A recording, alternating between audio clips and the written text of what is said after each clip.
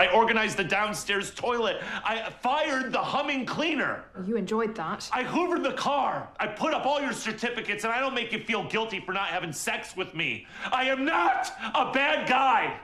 I just have a bad personality. It's not my fault. And Brett is here with us this morning. The Summer of Brett. Oh, my How does God. that feel? From Vogue magazine. It's not just some random website saying this. I know. It was. I'm used to random websites saying much harsher things than that. So I don't even get that from random websites, let alone Vogue. No, that was amazing. It was crazy. Yeah, just for them to say that about me. I love it. Let's talk about Fleabag. It's nominated for a whopping 11 Emmy Awards. It's pretty incredible. People love to hate you on this show. Talk about your character. Well, he is, I have a lot of sympathy for him. He hates himself. He's an alcoholic. His marriage has been falling apart for quite some time.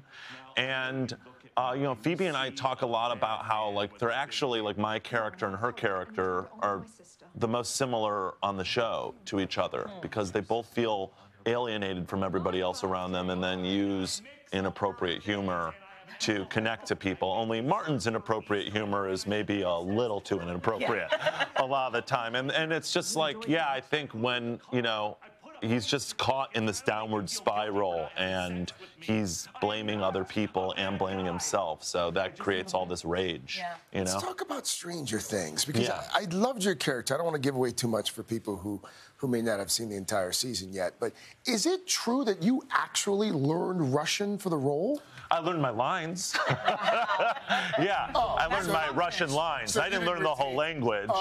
No, actually, a woman came up to me the other day and started just speaking to me in Russian. And I was like, I don't know what you're saying right now. I'm sorry. Do you need help? That's how convincing you were, though. Well, thank you. Thank you. I had a very good coach. You were actually speaking Russian words. You weren't just sounding Russian. No, I wasn't doing gibberish. Yeah, no, and I knew what the other actor, what Alec was saying to me. But beyond that, no. Oh, no, nothing.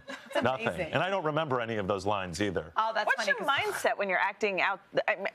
Do the English lines just sort of, you got those and you just focus on the Russian lines? Or how does your brain do all of it? It's like you're like, Russian lines, and then you get those and you're like, oh yeah, my English lines. That's crazy. But then they do somehow come even easier then after you've been learning the Russian like that. And then before you leave us this morning, you're also in the new season of Mr. Mercedes. I am. You are a busy man. Yeah, playing Roland Finkelstein, a lawyer. Which is every Jewish mother's dream. So would that be your most, I'd say, sane character you've played? He's my most well-adjusted person. Yeah, he's not a weirdo. Of course, he has his little things like every person does, but I would say by far is my most well-adjusted character. Yeah. Is it true that you went on tour with the Dead? I did. You're a Deadhead, through and through. I mean, I wouldn't say that I am still. I do like the Grateful Dead still. I still, but late in high school, my mother let me go on their last tour. I went on a blue school bus with a hippie family, and I saw the last two performances of Jerry Garcia before he died. Wow. Yeah. Wow. That's pretty cool. Would you have described yourself as a hippie? Then, yeah, I think so. Yeah, which means I wasn't doing that well. I was a little lost. I was so focused on acting, and for those few months, I was like, well, maybe I'll be a drifter. And they're not good, not great.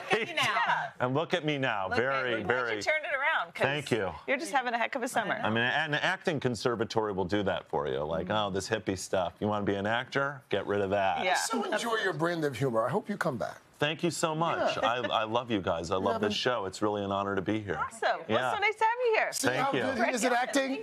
And he said, and we were like, yeah, I'm serious. I'm serious. Yes. He's a great actor. So Fleabag seasons 1 and 2 are now streaming on Amazon Prime Video. So make sure you check it out.